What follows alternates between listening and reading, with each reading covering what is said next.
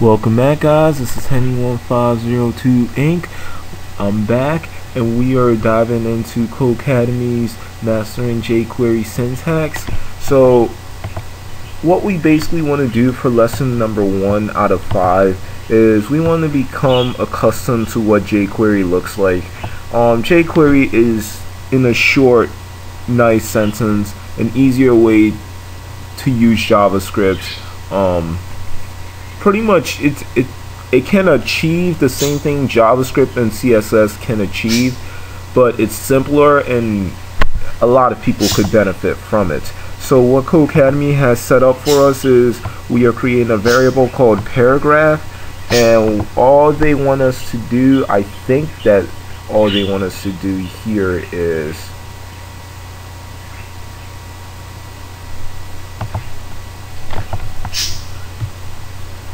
add a $sign to let your editor know that we are working with jQuery. Those are my birds in the background, and what we want to do is basically do this, and don't forget the semicolons.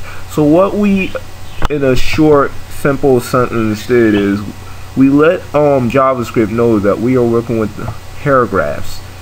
So all you pretty much have to do is just put in the $sign, semicolons, apostrophes, and just the P to represent paragraphs, just as you would with CSS. It's really the same thing. Save and submit, and we get the green check mark.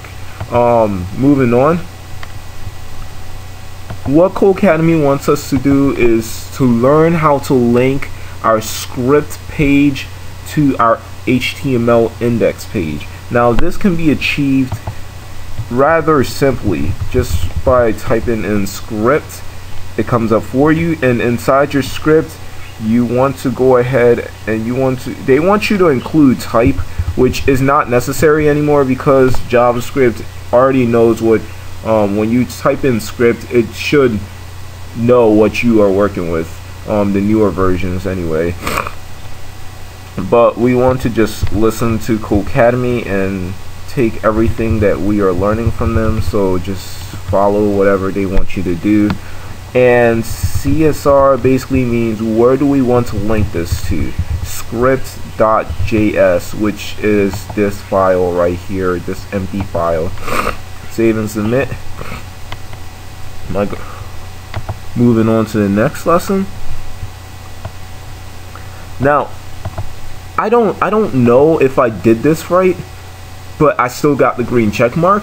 So I'm going to show you guys what I did, and maybe you guys might have did something differently. I don't know. I still got the green check mark. So what Codecademy wants us to do is to set up document.ready. So this is essentially what I did. .ready. Let me see, what was I passing in?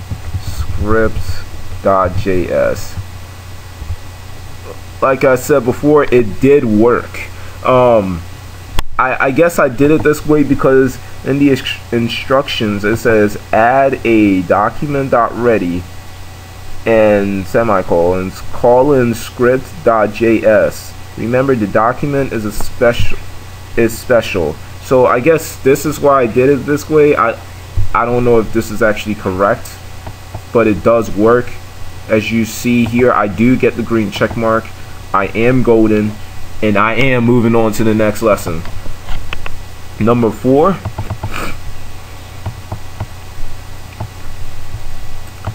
Now in number 4, I go back and I change it. So I don't know if I actually did do that last question correctly, to be honest.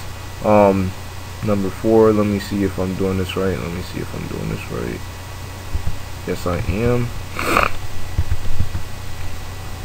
So for number 4, pretty much all you need to do here, this is how you set up jQuery right here. Essentially, you have your document to let JavaScript know that you're working on a document.ready, which means we're going to do something. That's pretty much, think of it like that. We haven't written anything, so it will do nothing. Save and submit. We get the green check mark. And for number 5, we will be doing something. So realize how we have the title tada. We linked the style sheet. So basically we have a div. The position is absolute. The height is 60 pixels. I don't know what the color is, but you guys can see what the font is. And we also have linked the script page, which we have not written any code inside of it. And inside this div it will say I am the header. So what we basically want to do is what do we want to do? So basically what we want to do is we want to tell jQuery that we want to control this div right here. We want to slide it down, and we want it to slide down slowly. So how this can be achieved is by basically doing this. Get used to doing the $ and the parentheses. It's just how jQuery is. So apostrophe div dot slide. Make sure you capitalize the D. That is absolutely crucial. It will not work if you do otherwise. And because we wanted to function slowly, we have to let jQuery know what to do. So we can change this to fast, and we can change this to a time such as, like, I don't know, like 2000 or whatever that you saw on the last video. But for this particular lesson, we want to set it to slow. So save and submit, and we get the green check mark. We are golden. Add, like, subscribe, comment down below. This is Henry1502 Inc. I'm out.